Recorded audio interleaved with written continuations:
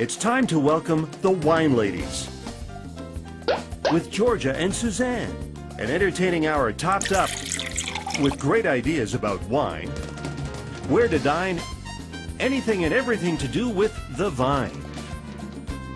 Great conversation, lots of laughter, guests from all walks of life, food and wine, music, art, sports, and much more, all on the Wine Ladies.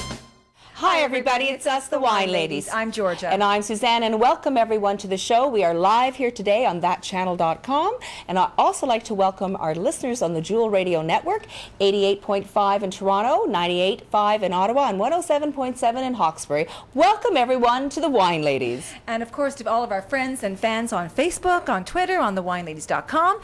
Thanks for following us. I just want to remind everybody, tomorrow is the day, it's the big day for our Heart of Gold Party, the fundraiser for Heart and Stroke Foundation of Ontario, taking place from 5 to 9.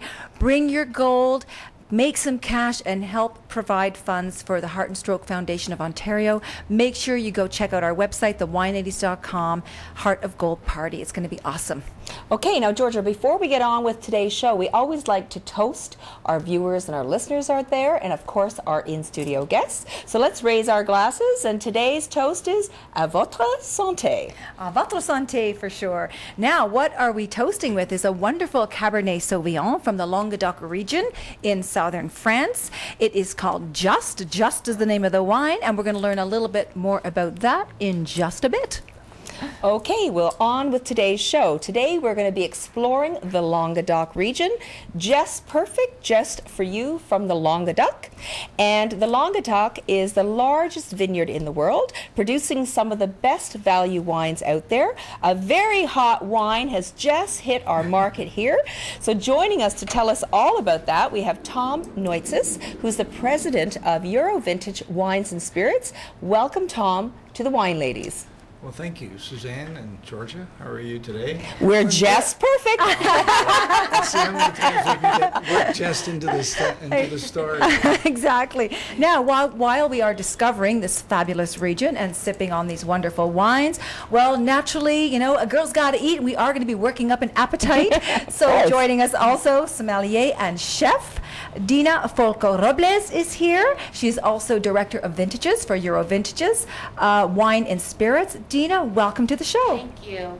Well, we're looking forward to tasting these wonderful wines. They're causing such a sensation around the world. Yes, we're very pleased to have launched them. It's been just now into our fourth week, and it's an exciting time. There's a big French promotion starting in May. Yes. Actually at the end of this month, in April. And we're excited to be a part of it. There'll be some end-aisle promotions. French is back in vogue again.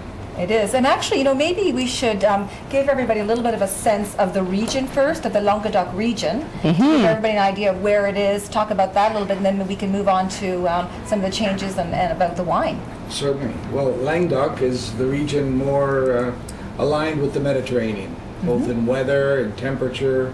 It boasts near 300 days of sunshine. Wow. So the wines are typically, the reds in particular, are typically very rich and flavorsome. Full-bodied. Full-bodied, a lot of structure certainly on the development of the wine.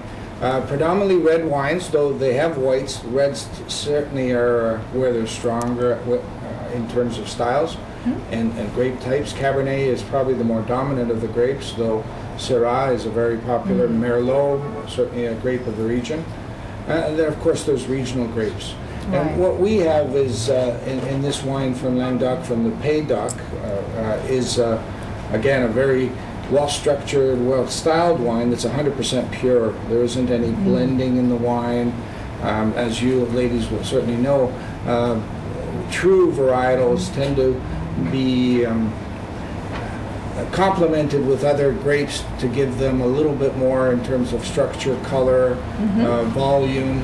And so in most countries you're allowed to blend down to 15% or more. Right. So rather than making this too complicated for viewers, there's a tendency sometimes to stretch that.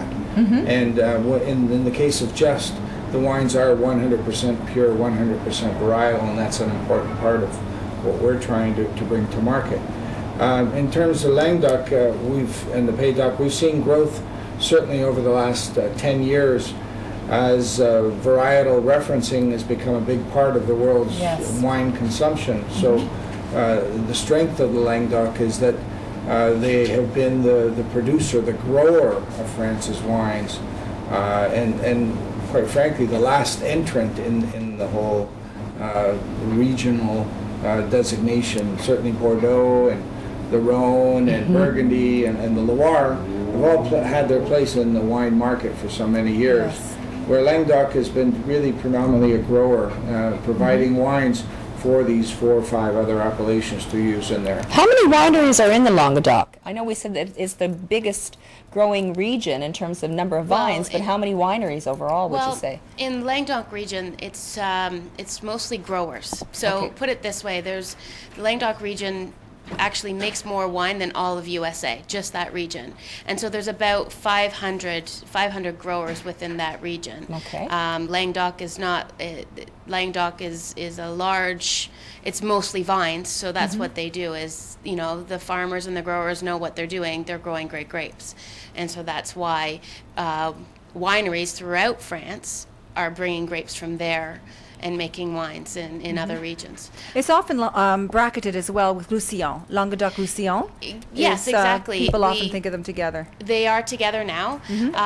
What happened is it used to be a part of Spain, and then France brought that on. So now it is seen as one region together. Okay. Yeah. And I do know that I think maybe it was, Tom, about a decade ago, maybe a little bit longer, that actually the Languedoc-Roussillon region comprised about a third of all of the vineyards planted in France. Yeah. And I know they had that aggressive vine pulling out system through the European Union, I think, and now it's about a quarter. Is that right, Dina, do you think? Yeah, it's about a quarter, definitely, because in the 19th century we had that noble rot. I don't know if you know what that is, right? It's phylloxera, of course you know. Yeah. And so what happened was they lost a lot of their Vitis vinifera, and then they tried to get the American blends in there, or sorry, the American vines in there, and they just didn't work.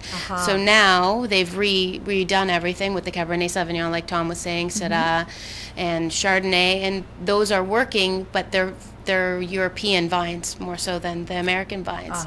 So the rootstock is on European rootstock, or is yes, still, yes, definitely.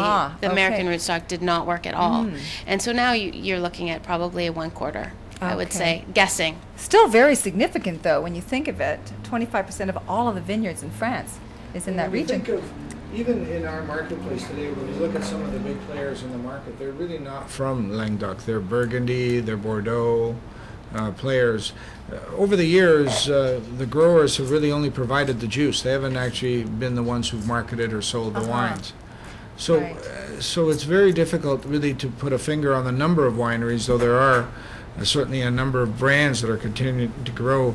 Vini Sud, which is a wine fair that's run in the south of France every February, March, is certainly well attended. There's a great presence given to that region, and the wines themselves are really what makes people stand up and take notice.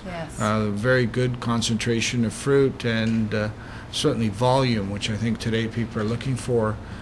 Great value wines. Certainly, yeah. All right, we're going to go to our first break. You're listening to the Jewel Radio Network and watching the Wine Ladies on thatchannel.com. For a complete podcast of the show, just perfect, just for you from the Languedoc, visit thatchannel.com/the Wine Ladies. We'll be right back in just a moment. Don't go away. Join the Wine Ladies for the Heart of Gold Party May 6th, Clarence Spa in Yorkville, a unique fundraiser where you make money. Turn your old unwanted jewelry into cash. Experts from the Gold Smart Network will evaluate your gold, pay you cash, and make a donation to the Heart and Stroke Foundation for every dollar they pay out to you. Sample Girls Night Out wines and Clarence Spa treatments and products. It's a private party, but you're invited. Email rsvp@thewineladies.com or register at 416-594-6533. The Wine Ladies Heart of Gold Party, May 6th, Clarence Spa. Hey, Georgia. Hey, Suzanne. Welcome to Girls Night Out. Did you remember the wine? Of course. After all, we're the wine ladies.